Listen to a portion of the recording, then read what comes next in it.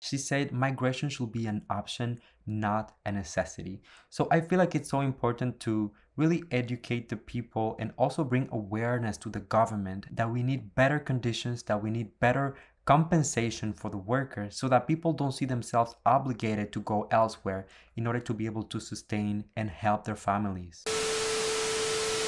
Hello everyone, welcome once again to my channel. It's your boy Luis Portelles, and for today's video we have a very special one because I just wanted to come here very chill, very relaxed, and just sit down with you guys to talk about the upcoming Binibining Pilipinas 2021, which I'm very excited about. And you know, because the pageant is coming up in July so soon and I'm not that familiar with the event, I decided to start doing my research very early on. So recently Binibining Pilipinas released a few up-close videos on pretty much all of their social platforms, and I'm talking about Instagram, Facebook. They have put some of them on YouTube as well, where they allow the candidates to introduce themselves. Of course, I really had to grab this opportunity to get to know some of the contestants, and based on the videos, I came up with an early top 10 of my contestants. Now, I just have to tell you that all of them are not in any particular order. I just went with the girls that really stood out for me during this segment. But of course, we also have to take into consideration other things, such as the looks, the performance, and all of that. But we will get into that when the time comes.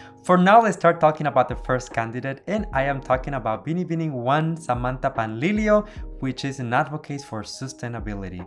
I mean, what I really loved about this girl is that she was talking about longevity of farming and helping the community. She really got into details about the economic benefits of long-term sustainability, which I think is a great way to not only encourage the local farmers, but also help the economy of the country, and at the same time, make a better future for upcoming generations, right? The girl herself, I mean, she is stunning. Look at her. Everything is perfect, from the hair, the makeup, the teeth, the lips. I like everything, all of it. I'm buying it. I want one of each. Next one on my list, we have Binibining 7 Meiji Cruz, and she is an advocate for gender equality. Now, I mean, gender equality, we all know how much of a current subject it is, because although we are in 2021, it's hard to believe, but gender equality is still a struggle in not only the Philippines, but in many parts of the world. What I like about Meiji is that she's fighting the stigma around gender equality, in not only about male versus female, but also bringing awareness, fighting different types of discrimination, such as sexual orientation, skin color, social background. So what I really appreciate about her advocacy is that yes, she has a very clear point, but she is very inclusive and is not afraid to look into diversity as well. Good for you, Meiji. I mean, and her video was so beautiful. She looked professional, she looked polished. Props. And you know, you have to give them props because these videos, they made themselves, the girls. Next one on the list, we have Binibining 1 Patricia Babista. Oh my god, I love her advocacy, education for less fortunate youth. I think that it's such an important cause because education itself is essential. But then when you are not as fortunate, when you don't have the financial support in order to go and get that education, it becomes even harder. And that's when you have stuff like the cycle of poverty that comes in, and it's very, very difficult for the youth to come out of this cycle. Especially now during the pandemic, I feel like if it was hard for them in the past, now it's like 10 times harder because of the conditions and the restrictions and so many things that we have to respect, of course, in order to get out of the pandemic. But at the same time, we cannot hide the fact that this is having a long-term impact in the youth and the educations. And this is something that, in my opinion, will be more visible in generations to come.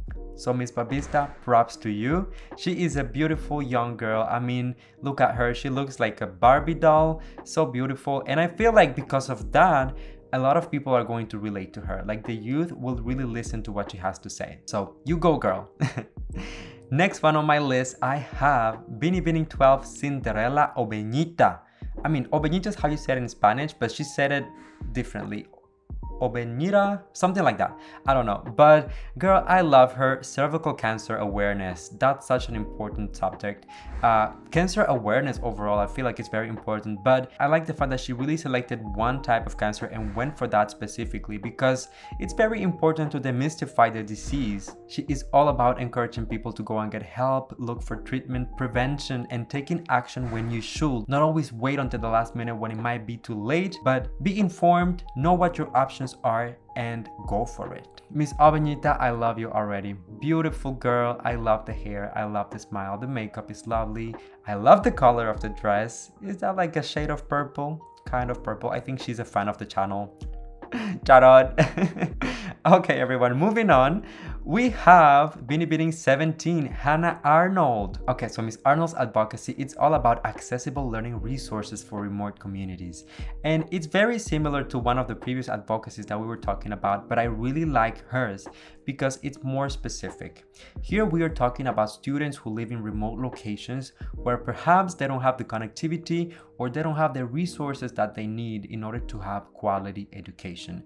I'm talking here about financial circumstances, I'm talking here about network circumstances, or having access to maybe books, maybe internet, Wi-Fi, computer. There are so many things that nowadays are necessary to be on the same level as everyone. When it comes to education. Now with COVID, it's even harder because students cannot be in a physical location and attend classes. So these communities that might be affected financially have it even harder. And once again, it goes back to one of the subjects that we were discussing earlier, and it's the fact that very often these things have long-term impacts on the communities because they are not getting the appropriate level of education. This will have an impact on their future and what they can accomplish in life, you know? I mean, the girl, beautiful skin, beautiful eye colors. I love the contrast of the eyes with what she's wearing. Lovely. And you know, the fact that she was able to bring such a specific but very important advocacy, props to you, Miss Hannah. All right, next one, we have Binibining 23, Yasmin Di Maculangan. I hope that I said that properly. And she is all about talking bullying awareness. Such an important subject, and once again, it's one of those things that we have been talking about a lot recently. We know for a fact that bullying can be a traumatic experience for a kid, especially when they're very young, because that's when you start doubting yourself, when you might be lacking some self-love, some confidence, and in the long run, I feel like that's what really conditions the children to develop these issues and mental health problems. So bullying awareness should be a focus when it comes to education and when it comes to the youth, because that's how you prevent a lot of these issues that are going to show up later in life. Miss Yasmin was a victim of bullying herself, so I feel like she's in a position where she can talk from the perspective of a survivor, and at the same time, she's very approachable, so well-spoken, so classy overall, and I feel like people are really going to listen to her. They're going to give her a chance, and I believe she has what it takes to really defend this very important issue. So I'm really looking forward to what she's gonna do next with her platform. Alright everyone, now moving on, we have next on the list Miss Binibining 3, Patricia Garcia. I really love this one, I have to tell you. Psychological well-being of children. I feel like it's such an important subject, and it kind of goes hand in hand with the previous advocacy that we were just discussing. Sometimes we neglect psychological well-being, especially for children, because we assume that just everything is fine, and that is precisely when all of the mental health issues start developing, and usually we don't pay attention to them until very late in life, and they become something more serious like a depression, like a personality problem, when in reality we could be paying attention to these things very early on, looking for resources, looking for help. So I really appreciate what Miss Garcia is trying to do here. Overall, she is beautiful, well-spoken, put together, classy. She has that type of presence that I know for a fact that not only children are going to listen to her, but also the parents, also the government, also medical institutions. She has that presence, that confidence when she speaks, like she knows what she's talking about.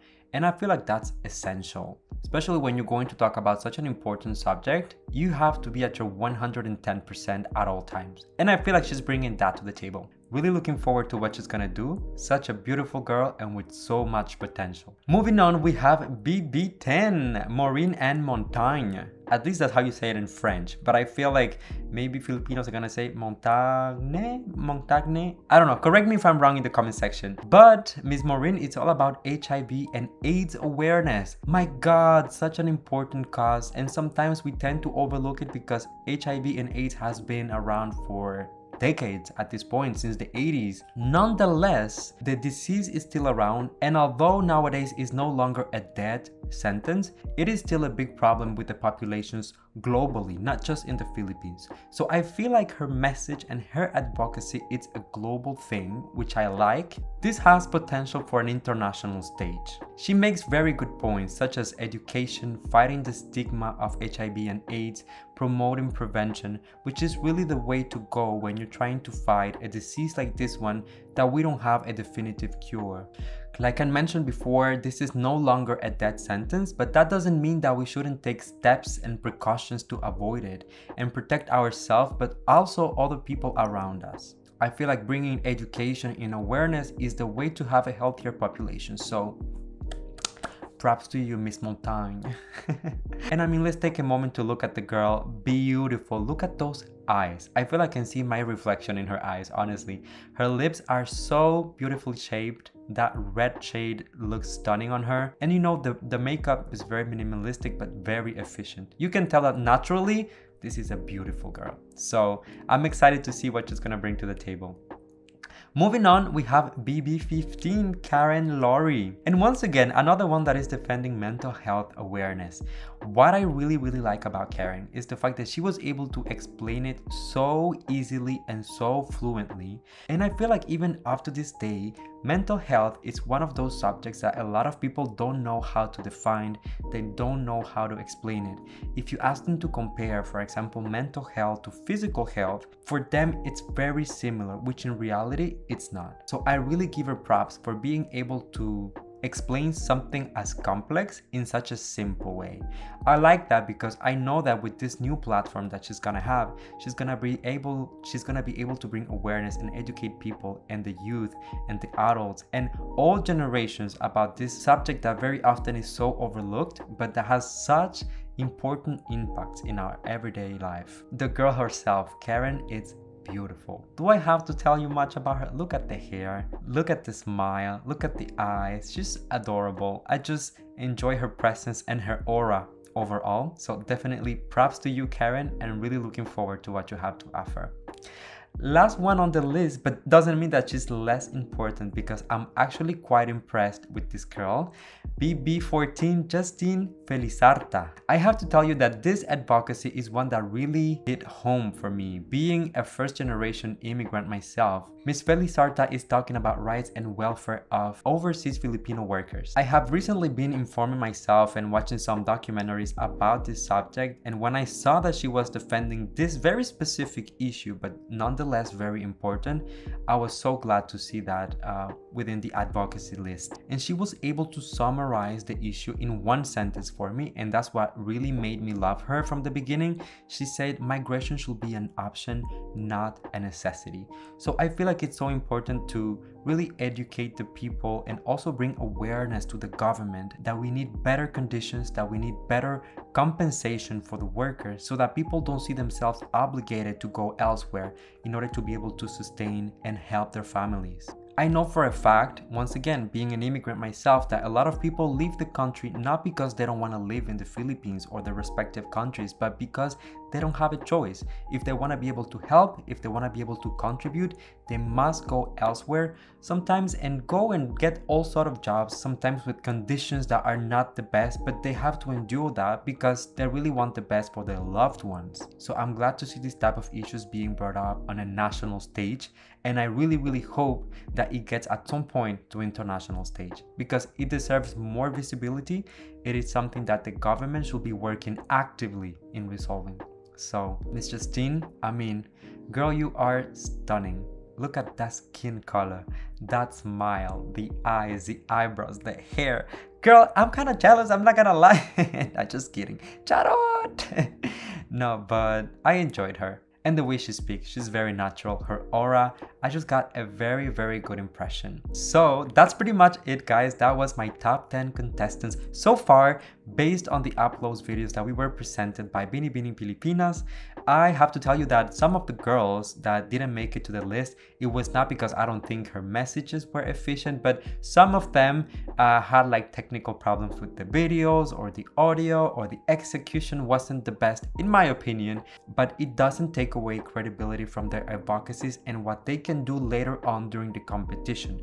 Don't forget that it's all about the performance, it's all about the execution, how they're going to present themselves on that final stage. So let's not discredit anyone at this point. I'm really looking forward to all of these girls, and I cannot wait to see what they're gonna bring to the table. Now, you guys go ahead and let me know in the comment section if you agree with my selection, but also if you agree with my comments. If you would add someone else to the list, who would it be and why? I'm really interested in reading that. All right, my friends, so before I go, as usual, don't forget to leave a like on my videos that it gets recommended to more people. Subscribe to my channel for more videos like this one almost every single day. And last but not least, come here and give me a hug, because that's a little tradition on this channel. You know that I love you, that I appreciate you. Thank you for coming and spending a few minutes out of your day here with me. And until I see you next time, stay safe, be kind to one another, sending you all my love, all my kisses, and I'll see you on the next one.